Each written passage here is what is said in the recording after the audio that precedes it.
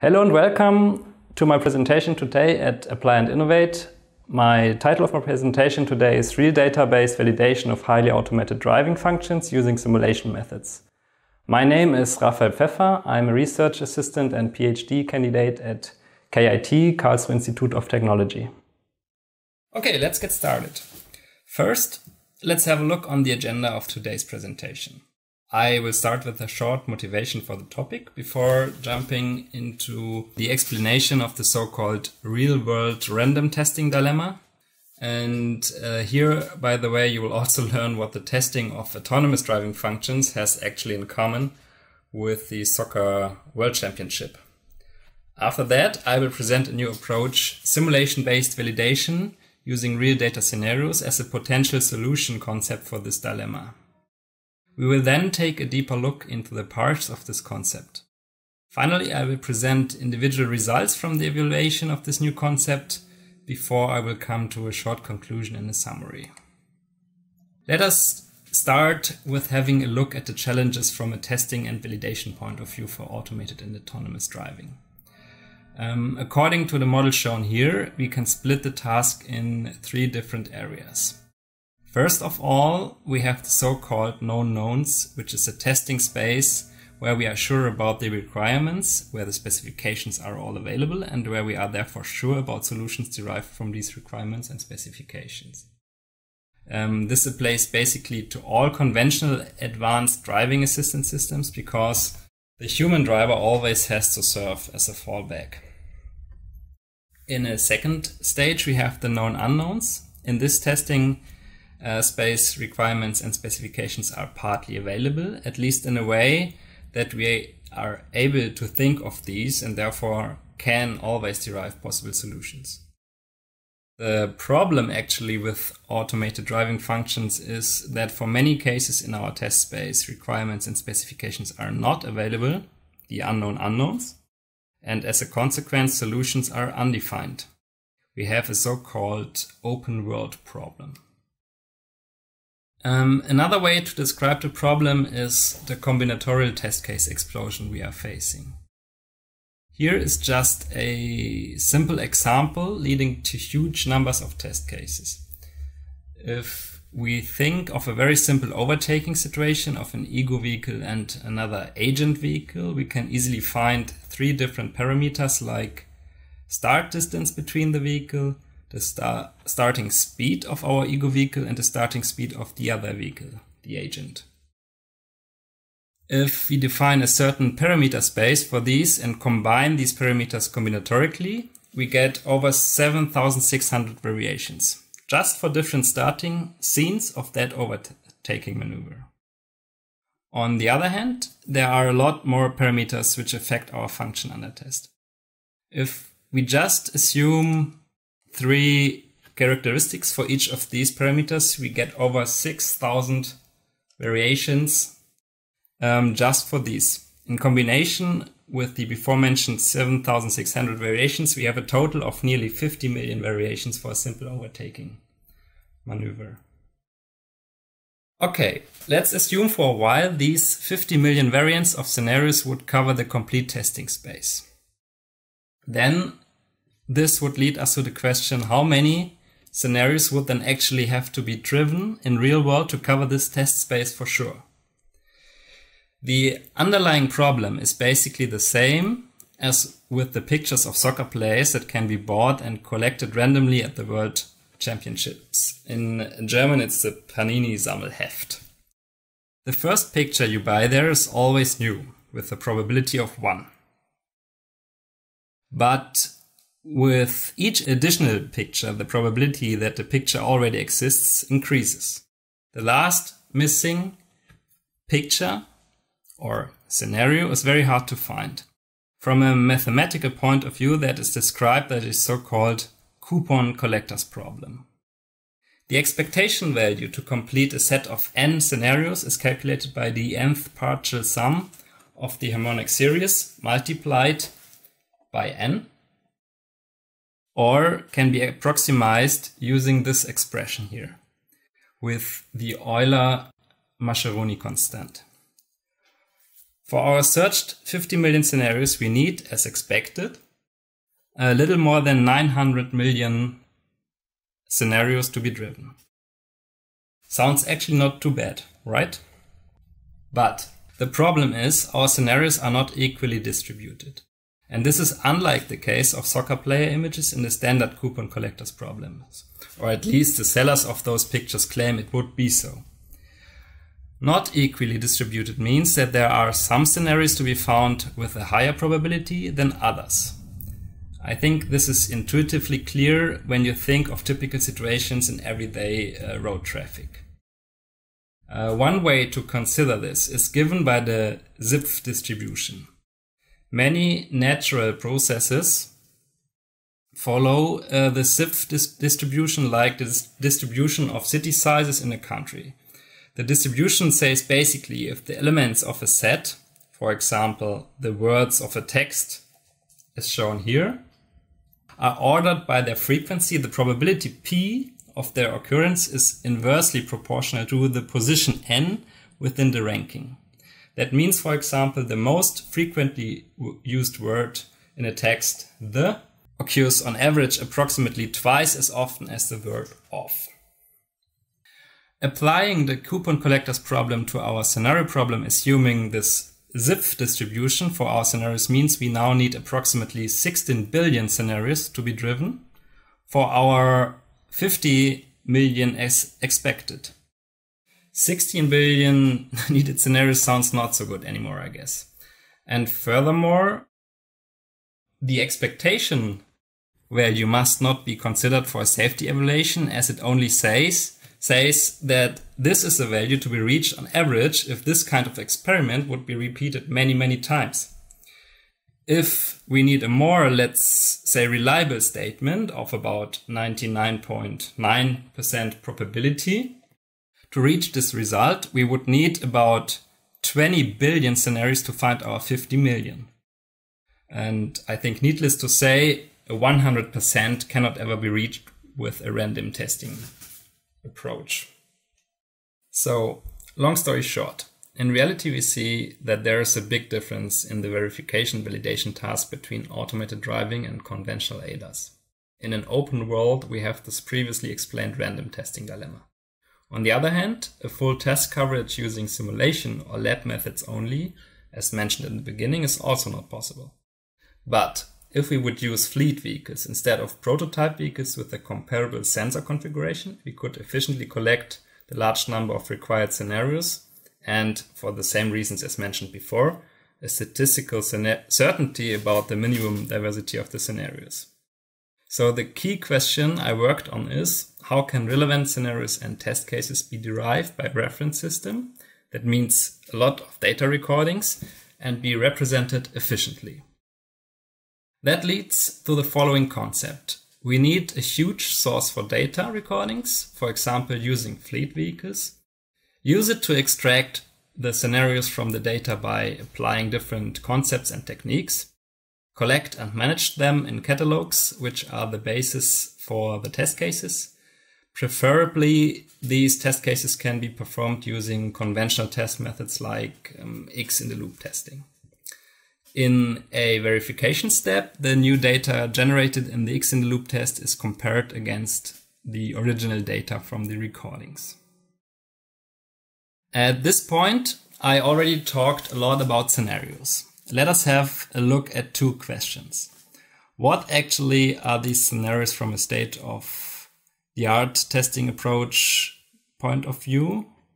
How can it be applied to the previously explained concept? Briefly explained, a scenario can be seen as a sequence of scenes which contain sceneries with static elements like the road, traffic signs, and so on. Dynamic elements such as vehicles, pedestrians, etc. And the self-representation of the subject under test. Actions and events describe the transitions between these scenes, while goals and values define our testing target.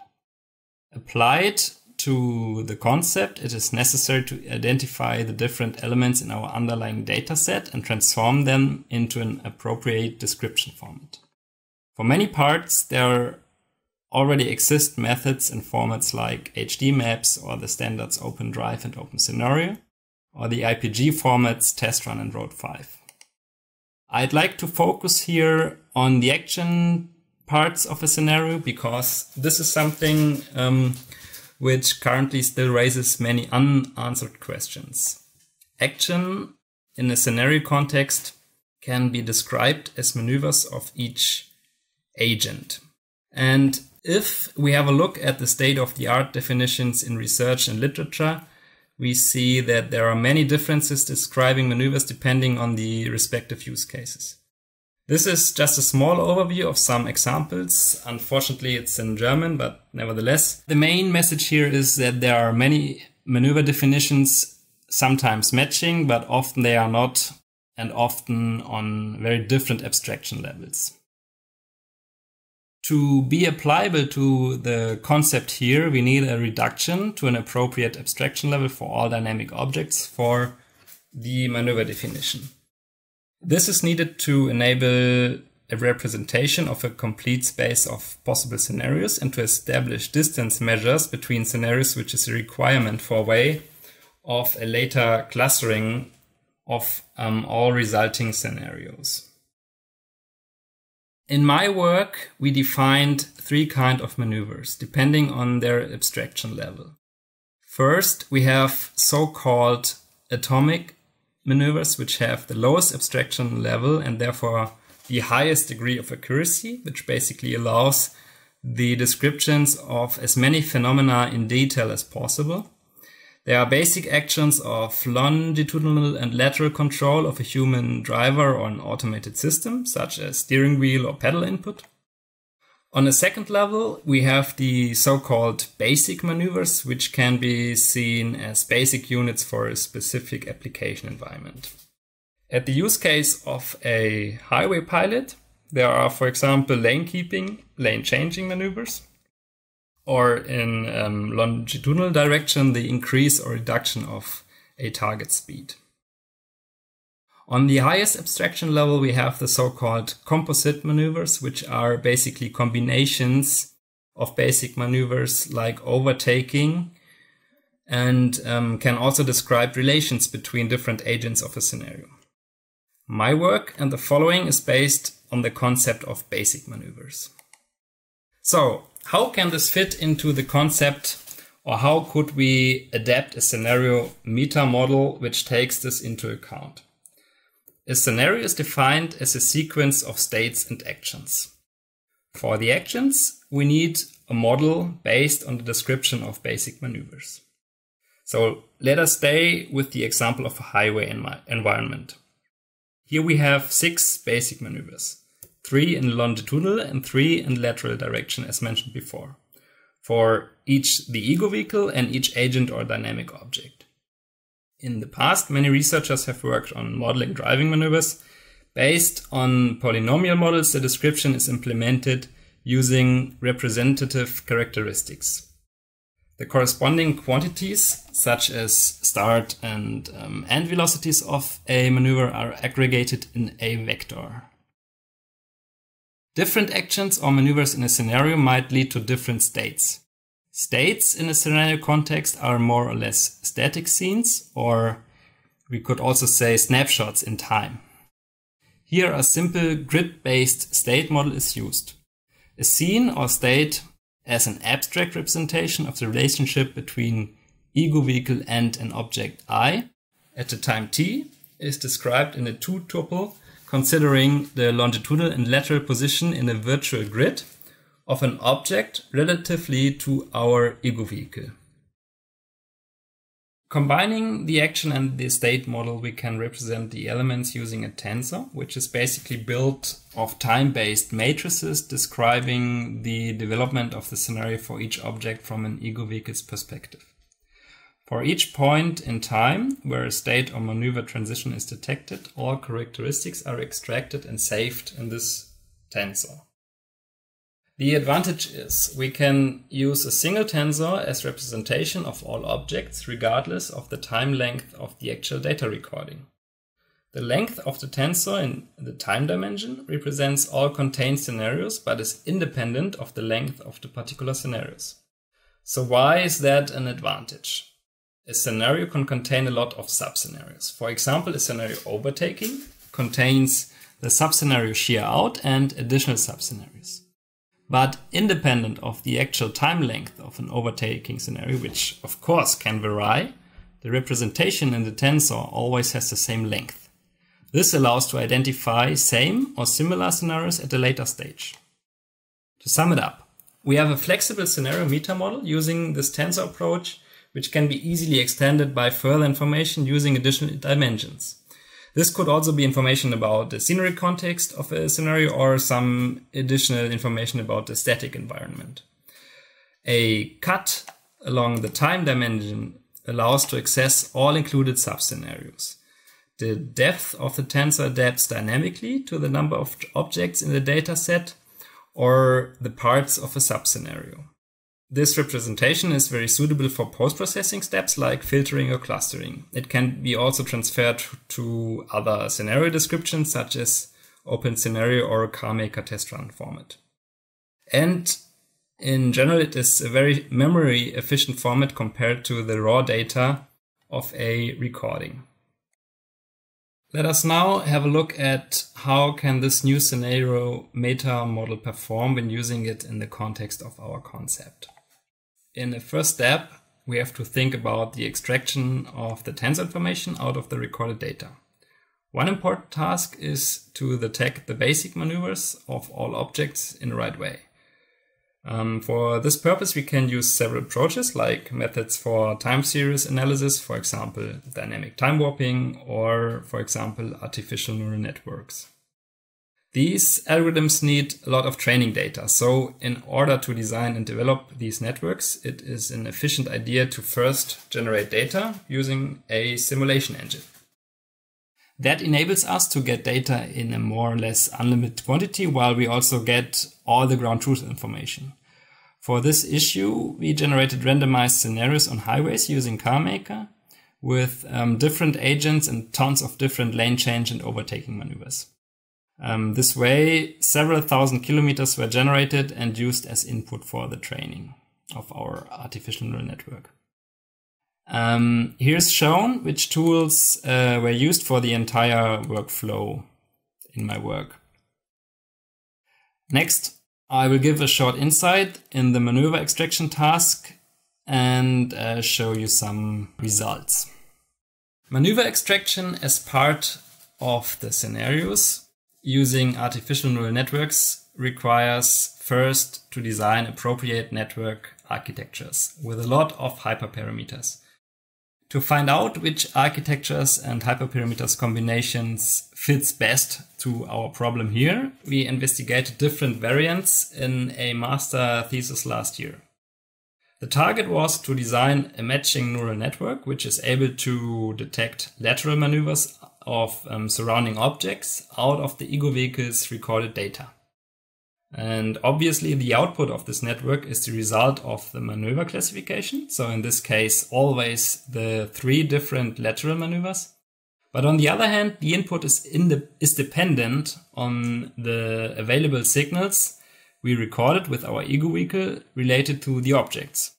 So here we varied architectures which dealt with 5 to 10 signals as inputs. And inputs are such as relative velocity, relative angles, and so on. For the hidden layers, we designed different combinations of LSTMs, which are long short-term memory layers. I will not explain at this point. At the end, we could show that the networks perform pretty when 2 to 3 hidden layers were used. We achieved an overall classification accuracy of more than 95% when having 9 to 10 input signals. If just 5 signals were available, we achieved about 2 percentage points less in accuracy. But to evaluate the entire concept, the big question is now, how well does the X-in-loop test represent the original data? So the real data. Only if this is the case, this methodology can be applied to the key question as showed in the beginning. There are several possibilities for verification as shown here. A very simple verification step could be to perform a plausibility and consistency check on the tensor values. Another verification step can be done directly on the abstraction level of the tensor itself. After extraction of the scenarios, its tensor generation and the closed loop X in the loop test out of the tensor, we can generate the tensor representation out of the new data generated by the X in the loop test. If we once again generate the tensor representation, we can compare these tensors. And last but not least, we can compare the data generated by our X in the loop test on a signal level with the original recording data, which basically shows how the generated data somehow matches with our record data. For this reason, as a statistical measure, is used the mean absolute percentage error for 6 different characteristics related to the ego vehicle and the average object behavior. For example, velocity ego, velocity object, describes the average deviation in the velocity of the ego vehicle, respectively the objects, over time between the original dataset and the X in the loop resimulation. Applied to the generated simulation data as mentioned before, here you can see the results. As you can see, the X in the loop results match the generated data pretty good, as the error for all characteristics is in an error of, let's say, 0.5%. The errors describing the longitudinal behavior are even a little lower, as you can see here. Let us finally have a look how the concept works if instead the randomly simulated data input real data is used, as that is basically the intended use case. Therefore, we use 2 different available datasets. One is the HD dataset, which contains more than 16 hours of recording of drone data from German highways. The advantage is this dataset is pretty large and directly provides all object information and trajectories. The other dataset is the so-called LIFT dataset, which is actually based on recordings of typical car sensors like LiDAR or camera. As the extraction of object data out of sensor raw data would be far beyond the scope of this presentation, I will here show some results of HD dataset only. So on the left-hand side, you see a visualization of an example data trace of HD dataset. In the first step, we transferred all trajectories in a simple replay simulation in CarMaker without using any models for ego vehicle or any object. You see the corresponding top view of the same sample in CarMaker on the right-hand side compared to the input data of HD on the left-hand side.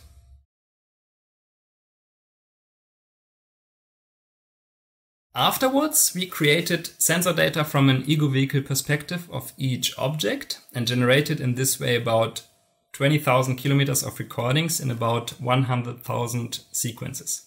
Out of about 500 randomly selected sequences of these, I applied the presented process by first extracting the tensor representation and out of that generating the X in the loop simulations. When the same matrix I introduced you to before is used for these 500 sequences, we actually get similar good results for our 6 parameters as before. In fact, the lateral parameters are even slightly better than in the synthetic input data case. You see that here. The reason is pretty simple and can be simply explained by the much lower relative number of dynamic lateral maneuvers in the real data compared to our synthetically generated data. Last but not least, let me summarize my presentation. Test and validation for functions higher than level 2 require new methods. I introduced you to a scenario-based test approach, which combines conventional X-in-loop testing with a scenario and test case derivation from recorded data. The concept is based on a new scenario meta model the results show a very good capability using this scenario meta model with regards to a closed loop simulation performance. That brings me to the end of my presentation. Thank you all for watching and goodbye.